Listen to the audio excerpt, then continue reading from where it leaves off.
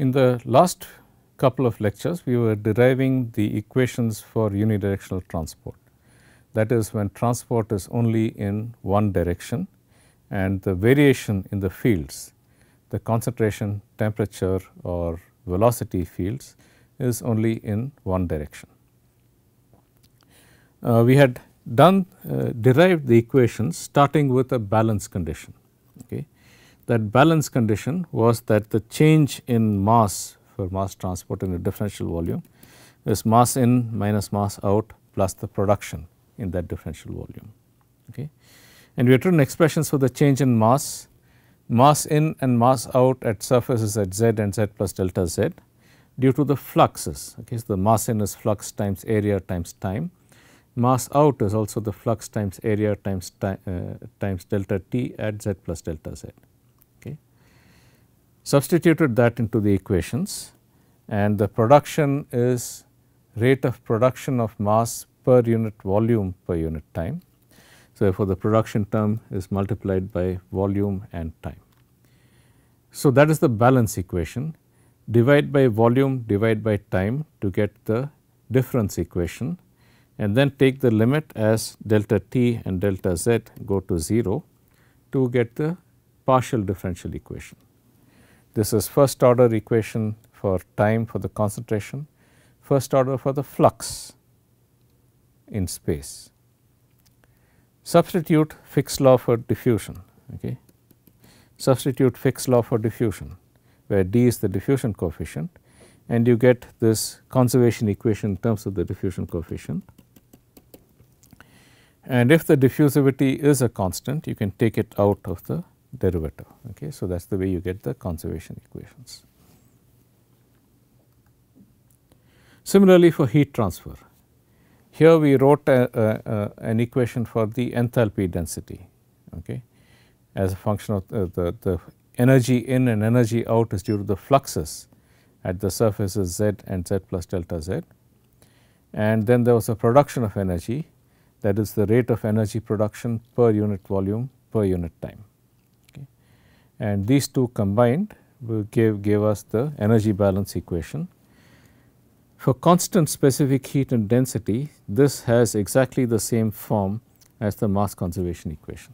Okay. This has exactly the same form as the mass conservation equation.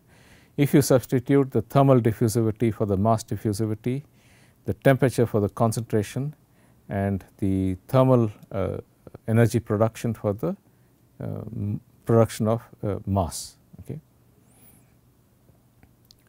The starting point for momentum conservation was slightly different. Okay.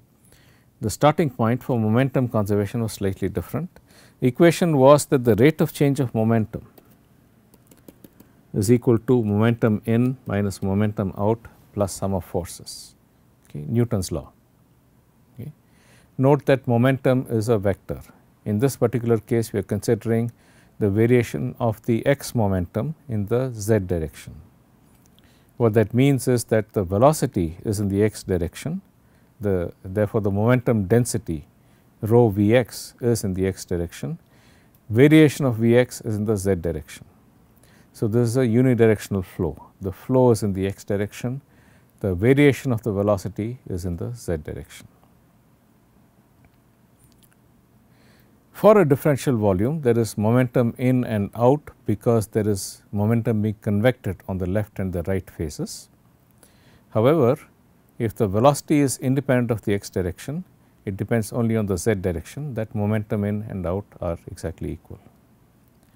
Similarly, there are pressure forces on the left face and the right face. Our analysis here is restricted to restricted to constant pressure in the x direction, that is, there is no variation in the pressure in the x direction. In this case, there is no net force due to the pressure as well. The only force that arises in this case is due to the shear stress. Okay. Note that the shear stress tau xz is the force per unit area in the x direction acting at a surface whose outward unit normal is in the z direction. At the top surface, outward unit normal is in the plus z direction, therefore, the force per unit area in the x direction is tau xz. At the bottom surface, the outward unit normal is in the minus z direction. Therefore, tau xz is the force per unit area in the minus x direction, just following from Newton's third law that forces on either side have to be equal and opposite. Okay. So, the momentum conservation condition contained two terms. Okay. One is due to the surface forces and the second is due to the body force. Body force is a force which is proportional to the volume. Okay. So, it is proportional to delta V in the limit as delta V goes to 0. So, this is the sum of the body forces, okay, and the first term was the sum of the surface forces. So, we added up all these contributions. Once again, this is the momentum balance only in the x direction. You can also do momentum balance in the y and z directions. In this particular case, since the velocity is 0 in both of those directions, the velocity is non-zero only in the x direction, you will get a net 0 balance for those two cases. Okay. So, the only non-trivial balance in this particular case is in the x direction.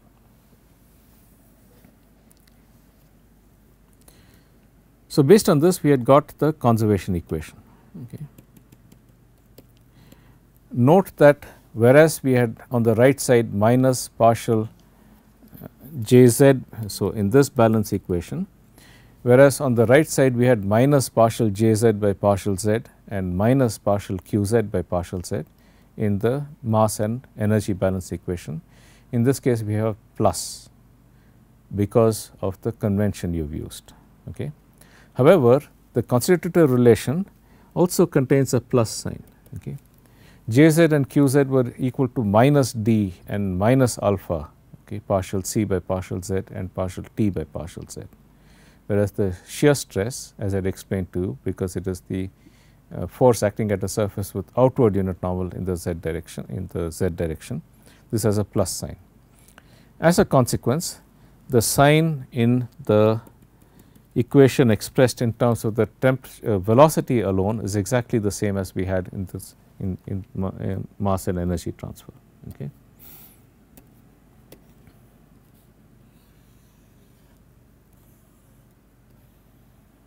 Okay. So, therefore, you can see that the final equation has the same sign for the partial derivatives with respect to position and the partial derivatives with respect to time as the original as that for mass and energy conservation equation, and constant diffusivity once again you get the same sign, okay, in both cases. Okay. So, therefore, there is a one-to-one analogy between mass and energy transfer and momentum transfer when there is no pressure variation in the x direction. As I said earlier, the situation changes if there is a pressure variation. Okay. So, when there is no pressure variation, all equations have the same form. If concentration, velocity and temperature can be written as a field variable, okay, phi Fv, all equations are of the form partial of phi Fv by partial T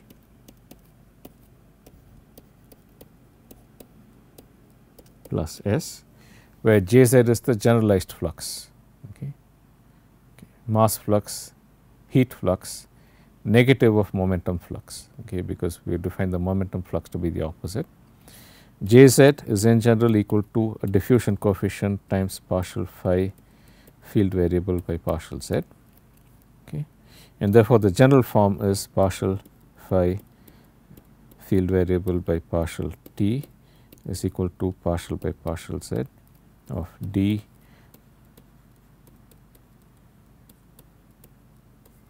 plus S,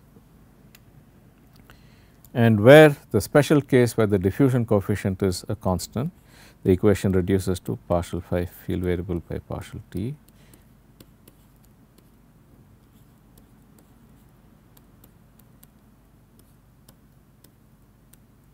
plus S. Okay.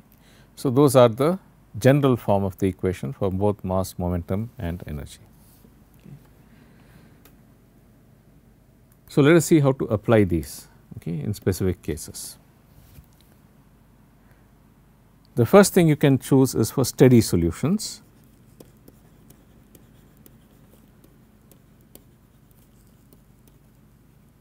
and no sources.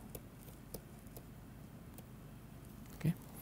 For a steady solution, the time derivative is 0. For no sources, the spatial derivatives are 0. Okay. And therefore, the equation reduces to partial by partial z of d partial t by partial z is equal to 0. Okay, that is the general form of the solution in this case. If in addition the diffusivity is a constant,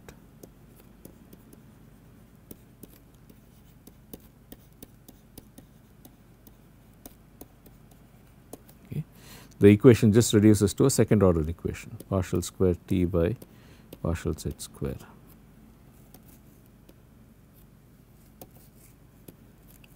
Is equal to 0. Okay. So, therefore, the second derivative is equal to 0. That means that the temperature T has the general form constant into z plus some second constant. Okay. It is a linear variation. Okay.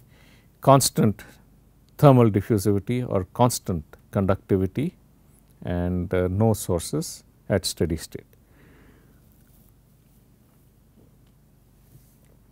So, if we consider the simplest case where we have two surfaces, okay, separated by a distance h, T is equal to T naught, T equals Th, okay, at these two locations. Okay. And if we take z as the coordinate perpendicular to the surface, the solution for the temperature is going to be equal to T naught plus Th minus T naught z by h. Okay. So, this surface is z is equal to 0, this is at z equals h.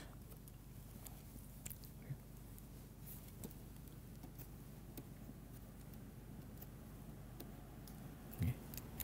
So, this is the general solution. You can easily verify that T is equal to T naught at the bottom surface, z is equal to 0. At the top surface, z is equal to h, T is equal to Th.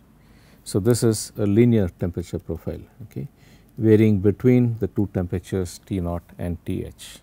Okay. The heat flux Qz is equal to minus k delta T by delta Z. Okay.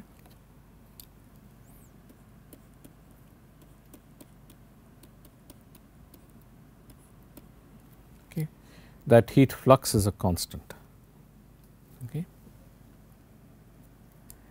And therefore, the total heat transfer rate, okay, the total heat transfer rate, heat transferred per unit time is going to be equal to the area of cross section times the flux, okay, is equal to minus K A into Th minus T naught. Okay, so, that is the simplest case you can consider the solution for the heat flux. Okay.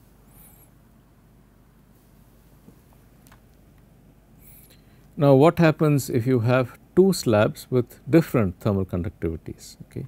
I forgot to mention here that the thermal conductivity here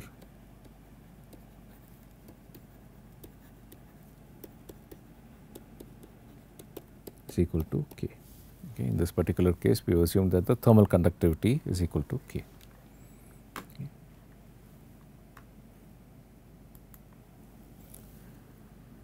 Now, what happens if we have two slabs? Okay.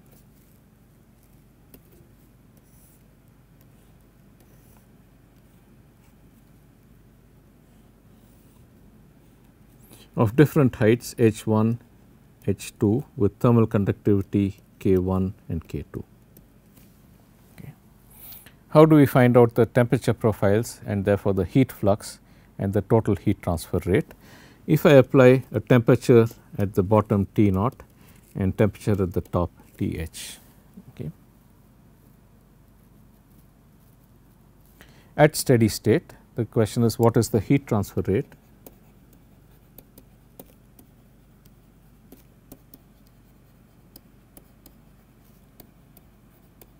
Q in this combination. Okay. What is the heat transfer rate Q in the z direction? I will call it as Qz. In this combination, where the z coordinate is this one. Okay. This is the z coordinate. Okay.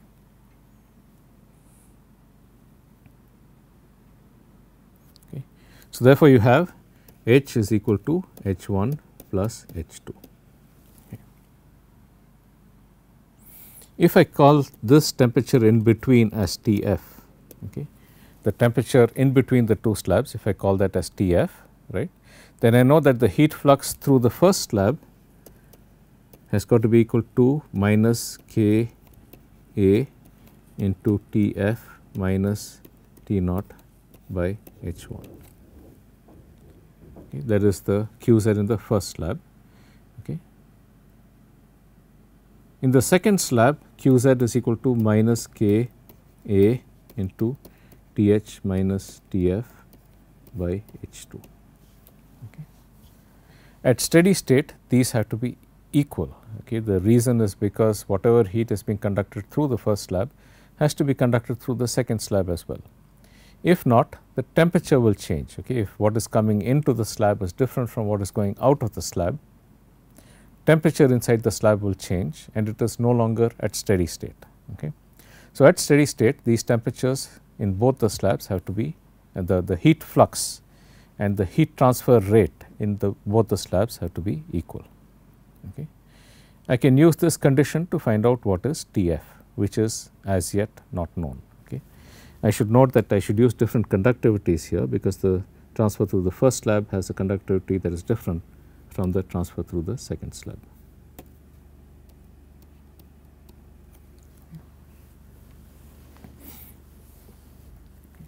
So, I expand this out, I will get minus K1A Tf by H1 plus K1A T naught by H1 is equal to minus K2A Th by H2 minus K2A Tf by H2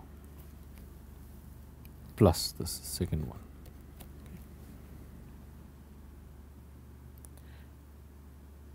Okay, if I take rearrange the terms, take the first term here to the left side, okay, and this term here to the right side,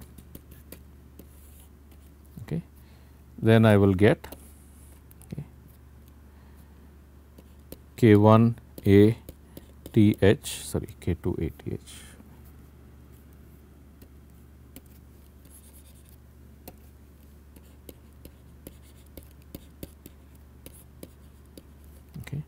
Plus K1 A T naught by H1 is equal to Tf into K1 A by H1 plus K2 A by H2.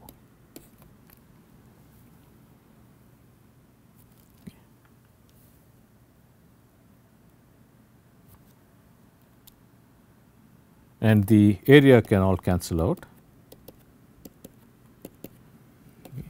And the expression I will get for Tf into K1 by H1 plus K2 by H2 is equal to K1 T naught by H1 plus K2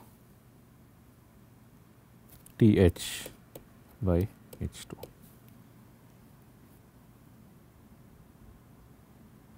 Okay.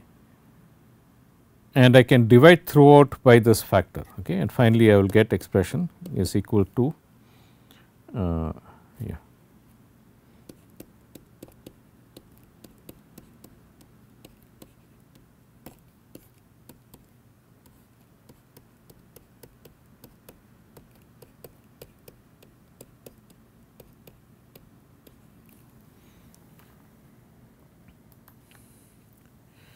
Using this, I can find out what is the expression for the flux. Okay.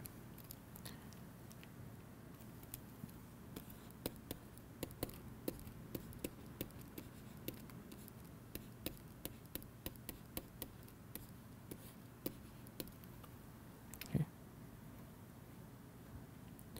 And I just substitute the expression for Tf over here and do some algebraic manipulations, and you will get minus A, okay, into Th minus T naught by H1 by K1 plus H2 by K2.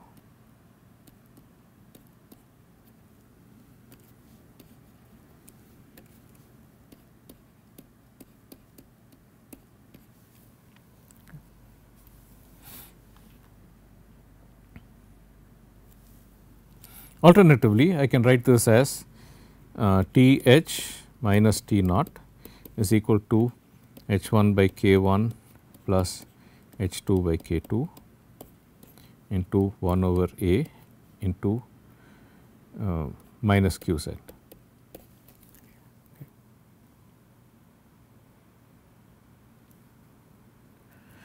Now, you can define the heat transfer resistance.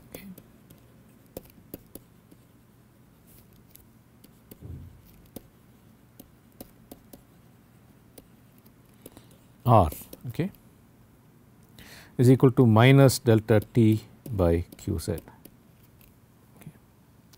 R is equal to minus delta T by Qz. Okay. Note that Qz was equal to K A delta T by H, okay, for a single slab. Okay. It was equal to K A delta T by H for a single slab. Okay. Therefore, this heat transfer resistance is equal to H by K A. There should be a negative sign here.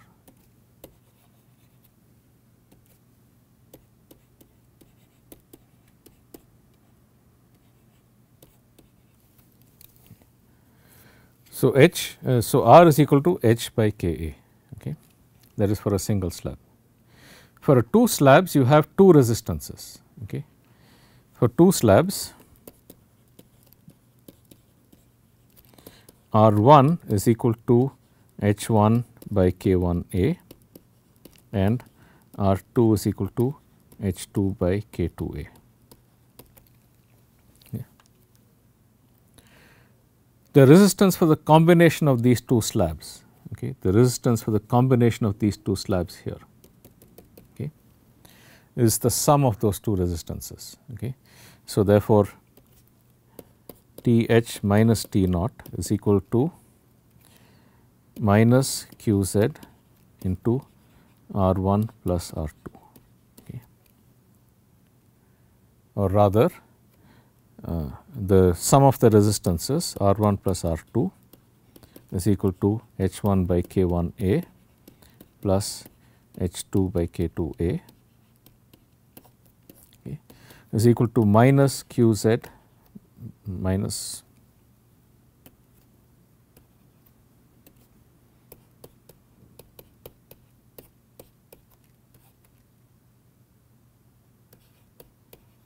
okay. So, if you have one slab, you can express the temperature difference in terms of the heat flux times the resistance.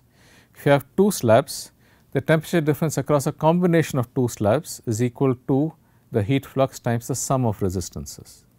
This is the equivalent of a series configuration. Okay, this is equivalent of a series configuration.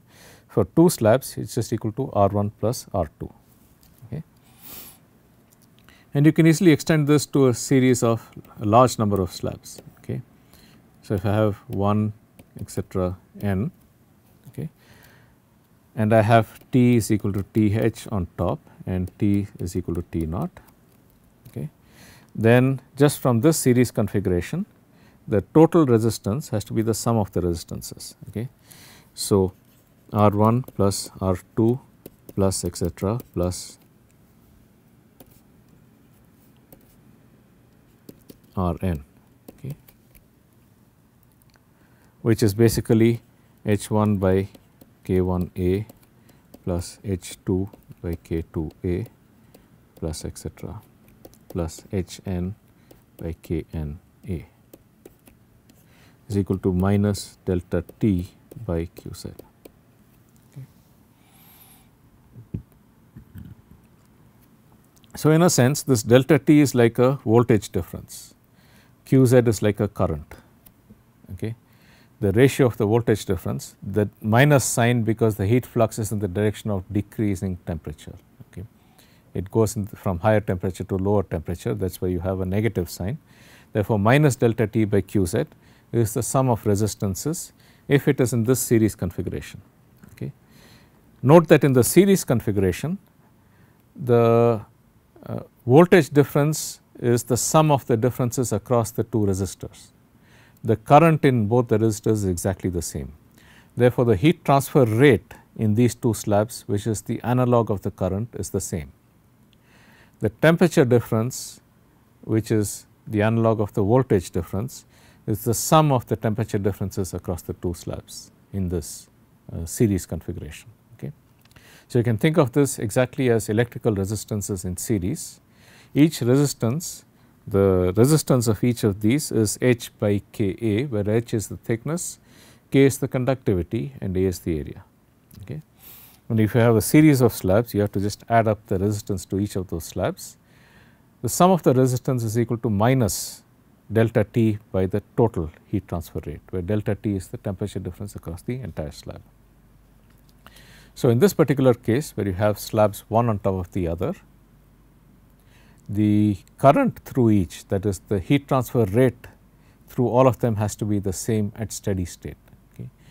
If you do not have the heat transfer rate the same on both sides of the slab, then the temperature has to increase inside because the energy is increasing. At steady state, all heat transfer rates are exactly the same. Therefore, whereas the temperature differences add up to give you the temperature difference across the entire slab that is made of all of these other materials, and the resistances have to be added up. Okay. So, that is the series configuration for heat transfer at steady state. The equivalent of a parallel resistance is the parallel configuration. Okay. In this case, you have different materials of the same height h. However, the thermal conductivity and the area of each is different.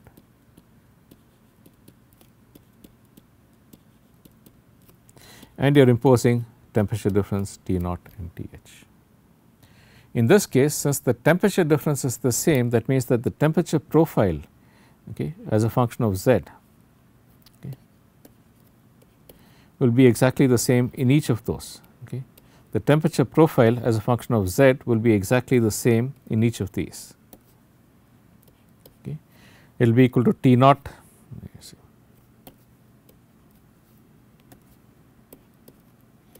T naught here, and it will be equal to Th here. The temperature profile will exactly be the same. The fluxes are added up. So, the currents are basically added up. So, the fluxes are added up in this parallel configuration. So, therefore, I will have Qz is equal to Qz1 plus Qz2 plus etc. plus Qzn. The fluxes are added up, and this is equal to minus K1 A1 by H. Since the temperature difference is delta T is the same for all slabs, this is equal to Th and T naught. The temperature on both sides are the same. That means that temperature difference across each slab is the same. So, you get minus K1 A plus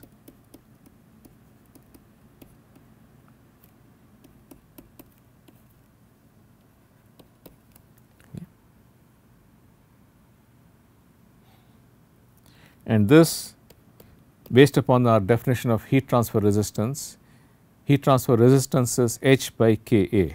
So, this is equal to 1 by R1 plus 1 by R2 plus etc. Which is the sum of this equal to minus 1 by R total. So, for this parallel configuration, where the temperature difference or the voltage difference is the same across each slab, the total heat transfer rate or the current is the sum of the currents in all the slabs, as shown here. For this particular case, I get 1 over R total is equal to 1 by R1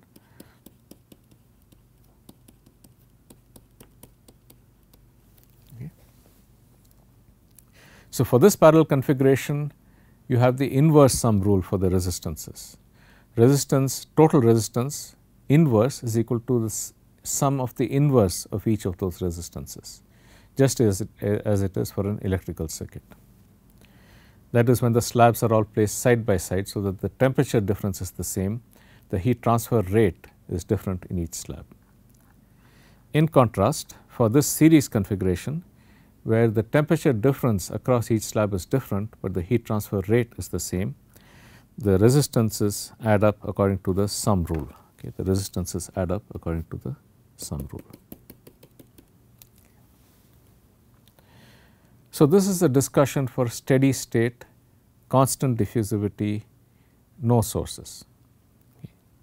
Next lecture onwards, we will discuss what happens when you do have sources still at steady state, okay, in unidirectional transport. So, I will continue this in the next lecture. I will see you then.